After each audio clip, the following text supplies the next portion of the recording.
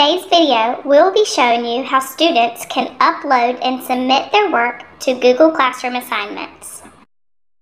To get started, go to classroom.google.com on your laptop or Chromebook.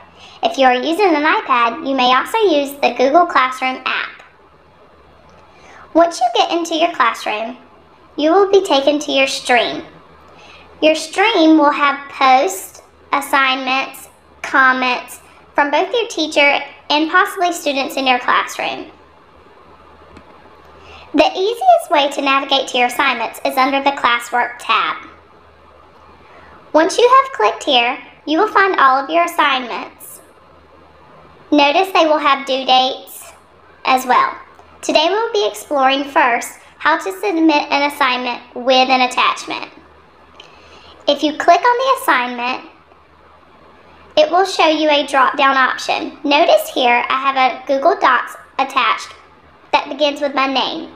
No matter the format, it will always start with the copy of whatever your teacher has assigned you with your name first. If you click View Assignment, you can see more information. Once you click here, you will be able to see where you can leave a class comment. Remember, these are public, so all students in your class can see these. This would be a great place to add a question that might benefit others in your classroom. You can also see that same doc we talked about previously. Here you will see the Add button. We will talk about this a little bit more on assignments with no attachments. Here's a Turn In button, and then also notice Private Comment options. This is for something you only want your teacher to see.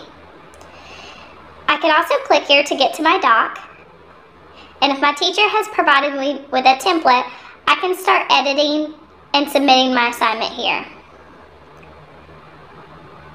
Once I have finished my submission, I can click Turn In the top right-hand corner. Once you do this, you will lose all editing rights and the teacher will take them over. So you do not want to hit this button until you are ready and completely finished. If you are not finished, you could simply exit out of your doc. Clicking back here will take you back to your progress so that you can continue working on your assignment. You can also click the Turn In button here. After you have submitted your assignment, you can navigate back to your class in the top left-hand corner. Here I can go back to classwork and see my other assignments.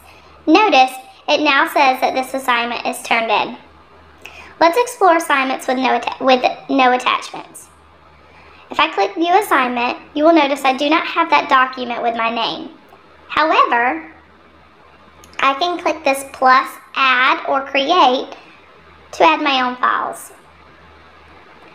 Under the Google Drive option, you can add any file in your Google Drive.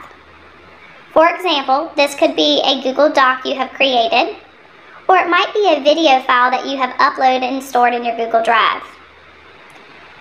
Notice the other types of files you can attach. You have the option for links. Files on a laptop will take you to any documents stored on your hard drive, such as a Microsoft Word file. If you are uploading from an iPad, it could take you to your camera roll or your files. If you have not started the document or assignment, you can use blank docs, slides, sheets, and drawings from below. They will automatically be stored in your Google Drive and work the same way. From here you have the same options for commenting or private messaging or submitting.